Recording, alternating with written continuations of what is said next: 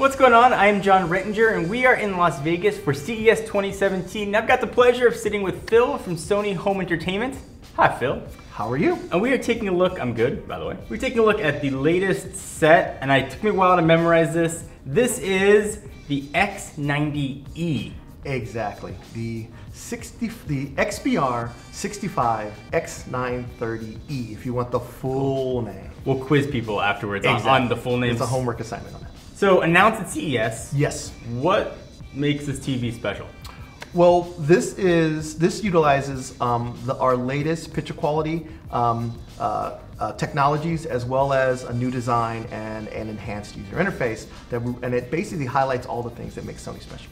It's a nice looking set. It's got thin bezels. It's really thin. Tell me a little bit about the aesthetics of the set. If people are going to put up on a wall, it's got to look nice. Exactly. Well, the challenge is, how do you make a TV that looks really good when it's off as well as when it's on?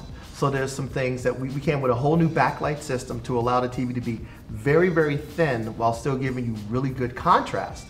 As well as just little details like the design on the back. It's attention to detail. If you're buying a premium product, you want it to look and feel premium, and that's what this TV does. So let me actually ask you about the backlight. So it seemed an interesting choice to go with LCD versus OLED, which a lot of people are going with now. Why did Sony decide to go, or at least stick with LCD? Well, because of high dynamic range, or HDR, an LCD has a lot of advantages when it comes to brightness compared to a OLED television set. So the goal is to give you good blacks, but also maximize the brightness of the TV to make that HDR content really pop. And this technology, which this TV uses what's called Slim Backlight Drive Plus, which is a new edge-lit design to give you a lot of zones like a full array TV, so it looks spectacular on HDR. So what's that going to mean to someone just sitting at home watching TV? Just things are going to look dark and brights are going to look bright? Well, a lot of times when we talk, there's a couple of advantages. The first thing is you want to have detail in your shadows, and you also want to have details in your bright areas. So you need to be able to generate really bright points on the screen, as well as great black levels and great shadow detail. And this technology allows us to give you both of those, which makes it look more like the real world.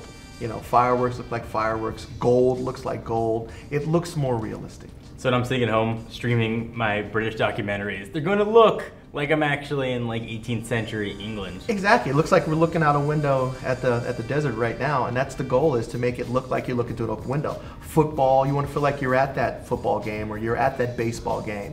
When you want to be immersed in what you're watching, and having really good contrast and really good color allows you to do that. So as we were setting up, I noticed something interesting about the set. A lot of people, when they set up a TV, they've got like 19 different set-top boxes plugged into it. They'll use, you know, a box for streaming, use a box for something else.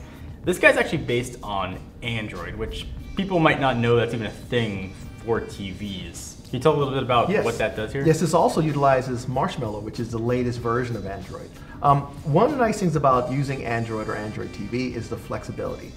Your phone, lots of apps. You can always make your phone smarter. You can choose to add things such as unlock your doors or check your camera, and also content. So tons of content's available. So of course you have your Netflix and your Amazon, but with the addition of things like PlayStation View, I can actually use the television set for live broadcast.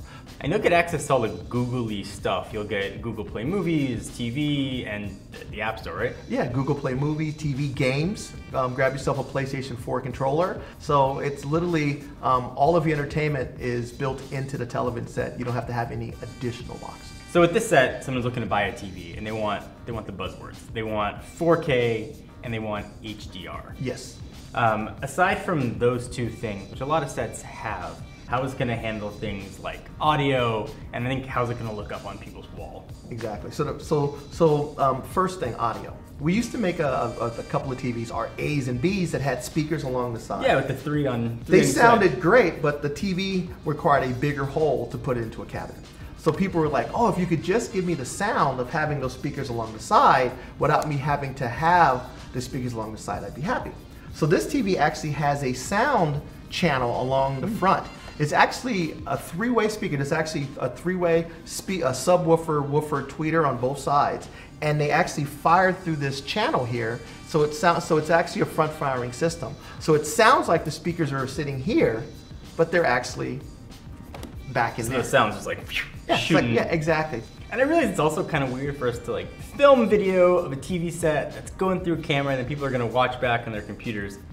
But if you trust me for anything, the picture looks really nice. Yeah, we're very proud of this television set. The even if you compare it to last year's version, the 930D, this new model is dramatically better, especially when it comes to high dynamic range. The colors really pop. It has a much bigger brain, a bigger video processor, so the picture quality is noticeably improved compared to even last year's television. Now, another thing I want to point out, when people talk about HDR, there's a lot of conversation about brightness. Yes. But the thing you see most when you look at high dynamic range is richer color. Gold looks like gold, neon looks like neon, it looks more realistic. A lot of times in bright areas, the colors are blown out. So instead of being a bright blue or a bright red, it would just be basically white. Yeah. HDR gives you rich, vibrant colors, and that is what you see from a distance when you walk up to this television set. So whether you look at this TV from close or far away, HDR always looks better. It does look really nice. Phil, I'll try and shake your hand from this far away if I can. You're right. bigger than I am. Phil, thank you. Thank you very much.